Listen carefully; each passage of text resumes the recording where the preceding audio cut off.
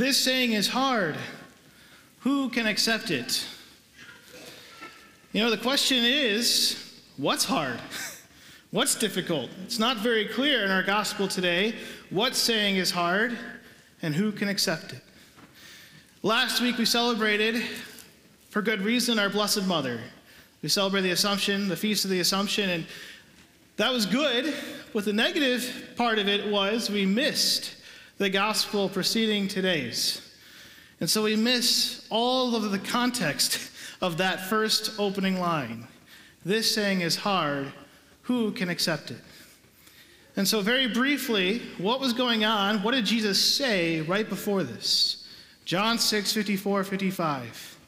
My flesh is true food. My blood is true drink. Those who eat my flesh and drink my blood will have life within them. That's what Jesus had just said. And now all of a sudden we have all these disciples, people who are already following Christ, say, this saying is hard. Who can accept it? I think it needs to be said very clearly that Jesus is being emphatic. Jesus means what he means. He means what he's saying. In other words, sometimes you hear today from people, Christ is being symbolic. My friends, there's no room for that in the gospel. There's none. There's no room for that in this gospel. Because Christ uses symbolism all the time, right? He says, I am the shepherd. Well, quite literally, he wasn't. He was a carpenter, but he was speaking metaphorically. He says, I am the light. He's not a lamp, right? But he is our guide. He says, I am the vine. And we know he's not a plant, right? None of those analogies ever made people leave him. None. Then we have today. I am the bread of life. I am the flesh. Those who eat the flesh have true food. Those who drink my blood will have life within them. Christ has a chance to say, hey, I'm not being serious. I'm just being metaphorical. But he doesn't. Especially as his heart is saddened by those leaving. He could have said, hey, edit, undo, come back.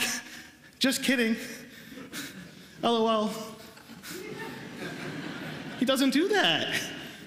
He doesn't do that. Instead, he looks at his followers, he looks at the 12 and says that very sad line, are you going to leave me too? Are you going to leave too? See, Christ didn't clarify. He doubled down.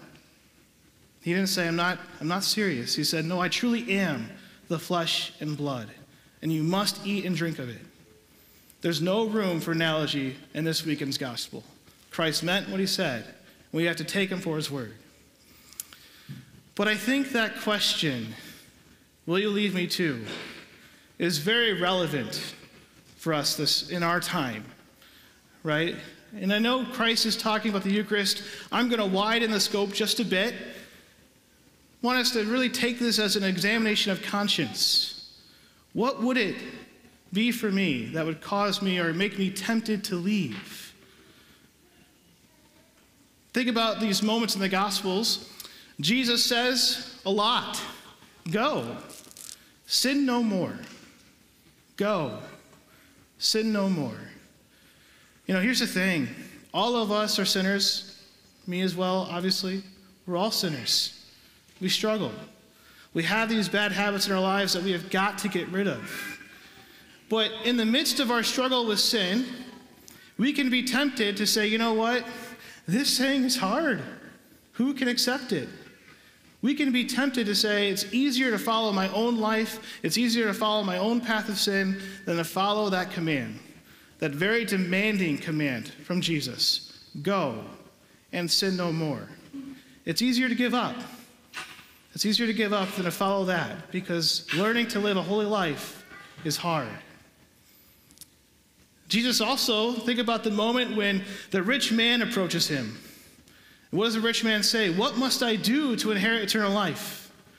And Jesus says, go, sell everything you have, and then come and follow me. My friends, this saying is hard. Who can accept it? All of us have possessions. All of us have things that we love. Material possessions, wealth, Father Durkee, sports, all these things.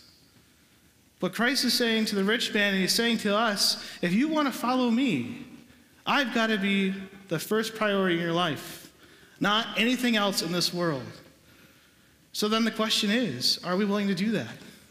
Are we willing to say, you know what, those things that I love in this world pale in comparison to you. I will follow you. I'll leave everything else behind and follow you. Another example, and this one obviously hits home for me. You know my parents. You know that marriage and divorce is pretty common today. And then Jesus is he's not subtle. He's very clear when he's asked about divorce. Master, what do you say? And he says, Moses allowed it because of the hardness of our hearts. But what God has brought together, no human being must separate. This saying is hard. Who can accept it? And I think we all know people in our lives who have quit coming to church because they just haven't been able to confront the wounds of a past marriage, right? We want to invite them back because Christ wants to heal them. Absolutely. This saying is hard. Who can accept it? And of course, the apostles aren't innocent, right? We know this, especially because later, the apostles have that moment where they can remain faithful to the end. And what happens? Jesus is being crucified. Everyone else the whole world is against Christ. And what do the apostles do? They're terrified. And at his greatest moment of need, they leave. They don't remain faithful. They run away. They really, in fact, leave him too. Well, that's, again, relevant for us today because let's just face it. Our church has a lot of beliefs that are unpopular today, that the world is loud about and says they do not agree with us on. Whether it's human sexuality, whether it's gender, whether it's marriage, whether it's divorce, whether it's pro-life issues. There are all of these things that we believe and teach that the world is not happy with us about. And it would be easier to be just like the apostles and say, you know what, I'm leaving that. I'll go with the world on this one. This saying is hard. Who can accept it? The final one, the one I'm most afraid of right now, is COVID. I've mentioned it before, but I've had a couple of people tell me, you know, Father, after being away from the church, just because of COVID, didn't really see the need for it anymore. Not coming back. Oh. You know, how sad. How sad. It's an issue today. There are many different reasons that can make us feel like we want to leave. There's a movie that I liked growing up. It was called Matilda. Now, Matilda, there's an unfortunate scene with a chocolate cake and this little boy is traumatic for me. But you know the movie, you probably know why. But Matilda's father is a dishonest car salesman, okay? And it shows him, I think it's Danny DeVito that plays him, and he's getting ready to sell this car, and right before the people come to look at it, the bumper falls off. So what does he do? He takes super glue, puts it back on, then he sells the car for way more than it's worth. Every time that we leave Jesus Christ for our former way of life, every time that we leave him for our sinfulness, for things of this world that we possess, to go along with the world thinks, every time we leave him for that, it's like we give away the precious gift that Christ wants to give us, and we choose that crappy car.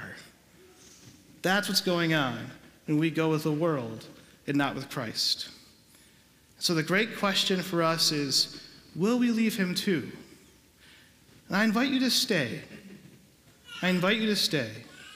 And when the Master, and when Jesus confronts your life and my life, our lives, and he says, hey, will you leave me too?